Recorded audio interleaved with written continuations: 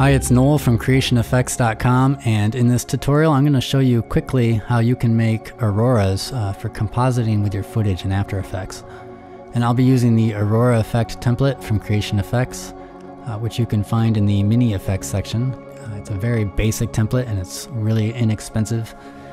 When you open it up, you should see several Aurora presets here, which you can just composite with your footage as they are, or you can get in there and customize the way they look. A brief explanation of auroras in case you don't know. They're also known as Aurora Borealis or Northern Lights or Southern Lights, and they're the result of the sun's energy bouncing off of our atmosphere to create these beautiful light displays.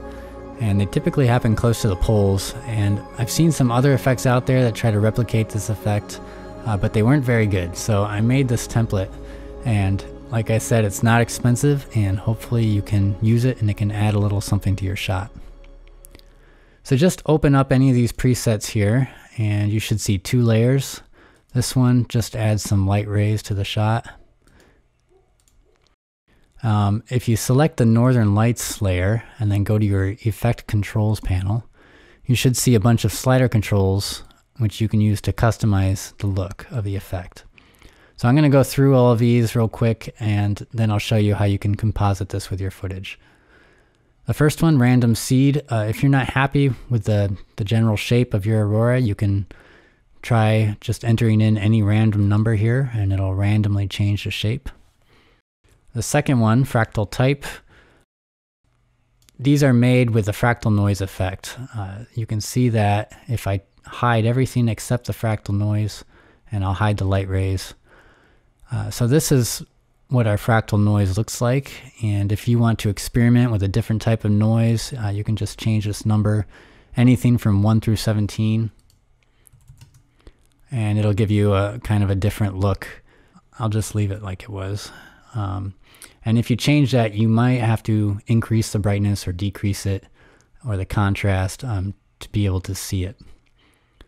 Scale width and scale height, depending on how you want yours to look.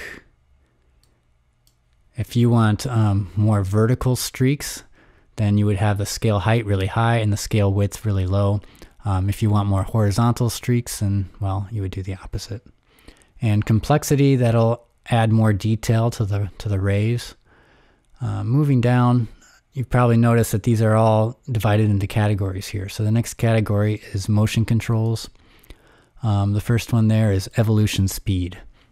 So you're probably familiar with fractal noise and the evolution, which just changes the shape of your noise over time. So that'll affect the speed of that evolution as well as the speed of the turbulent displace. Down here, if I hide all of these, this is a noise without the turbulent displace, and here it is with the turbulent displace. So it just warps the fractal noise, and you can set the speed that warp evolves using that control. Also, X speed and Y speed, that'll let you move your fractal noise vertically or horizontally, so you can have them move across the sky in any direction by changing these controls here. Turbulence controls, like I said, the turbulence adds warp to the fractal noise, so you can customize that warp here. And X speed and Y speed, you can see if I change the Y speed, it kind of sends waves of warp down those streaks. So that might be the look you're going for. And finally, light ray controls. The source position dictates where all of these streaks converge on. More than likely, you'll have to zoom way out in order to see it. But if you have that control selected and zoom out, you should see a little crosshair, probably somewhere up here. And if you move that around, you can see what it does to the light rays. And then you've got intensity control here and length control. And there are actually two layers of light rays to give you more control. And there are a couple other things that you will likely want to customize that are not in these controls up here. The first one would be the perspective. So depending on your shot, you might want to change the 3D perspective of your auroras. Now, instead of making this a 3D layer and then changing the 3D orientation of your layer, There's a much easier way of doing it using this corner pin effect. So if you select that and then zoom out, you'll see your 4 corners of your square layer here. And originally these would be at the corners and there would be no perspective. So if your shot is looking straight up at the sky or something, this might be what you want. More than likely your shot has a horizon, so you would want all of your rays converging onto a single area in the distance. So you can just change that by dragging these crosshairs to add some 3D perspective. And you can even animate these to move over time if you wanted. Now you also may want to change the colors, and you can do that in the 4-color gradient effect. If you open that up, you can see there are 4 points and 4 colors. So these are the 4 points. You might have to zoom out to see them. And you can just drag those to any area and then assign a color to that area using the color picker here.